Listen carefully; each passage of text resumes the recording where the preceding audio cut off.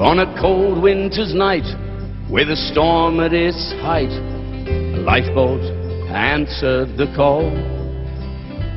They pitched and they tossed till we thought they were lost, as we watched from the harbor wall. Though the night was pitch black, there was no turning back, for someone was waiting out there, and each volunteer had to deal with his fear as we joined in a silent prayer. Oh, carry us home, home, home from the sea. Angels of mercy, answer our plea. And carry us home, home, home from the sea.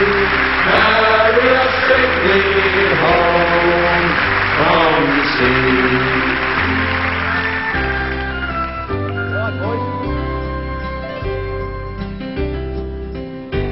As they battled their way across the mouth of the bay, it was blowing like never before. As they gallantly fought, every one of them thought of their loved ones back on the shore. Then a glimmer of light, and they knew they were right. There she was on the crest of a wave. She's an old fishing boat, she's barely afloat. Please God, there are souls we can save, and we'll carry them home, home, home from the sea. Angels of mercy, answer our plea, and carry us home, home, home from the sea. Carry us safely home from the sea.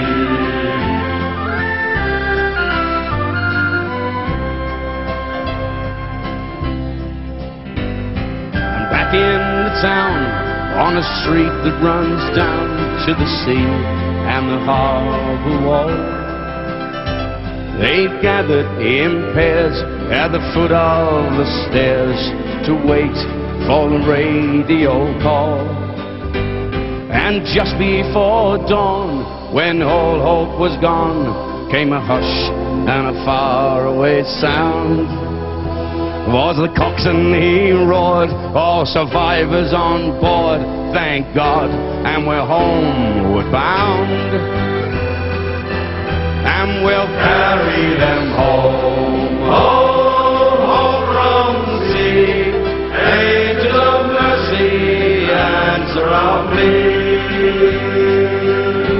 and carry us home, home, home from the sea. Carry us safely home from the sea. Home, home, home from the sea.